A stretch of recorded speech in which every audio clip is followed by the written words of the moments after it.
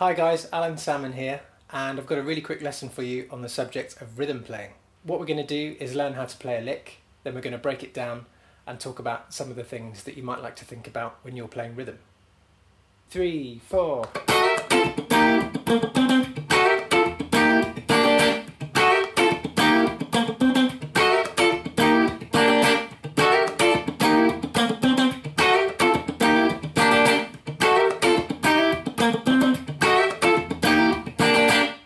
The first part of this lick starts on a B7, which is up here on the 11th fret, and we slide that upper semitone into a C7. Next we play an F triad, which is with one finger, D, G and B strings on the 10th fret, and then same thing but down a tone, and then we're going to add on this little hammer-on, which is on the G string. After that we just add a little single note line which starts here on the 8th fret of the D string. Next we repeat the same chord cycle, except this time instead of playing our single note line we're going to go down the bottom of the neck here and play a C9. So that's 3rd fret, 2nd fret, and then 3rd fret, 3rd fret, 3rd fret. 3, 4.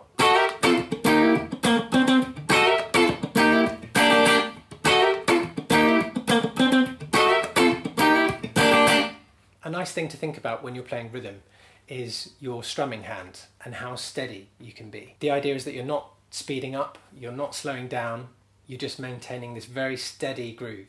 Try practicing only your strumming hand and concentrating on feeling where those downbeats are. 1, 2, 3, 4. 1, 2, 3, 4. 1, 2, 3.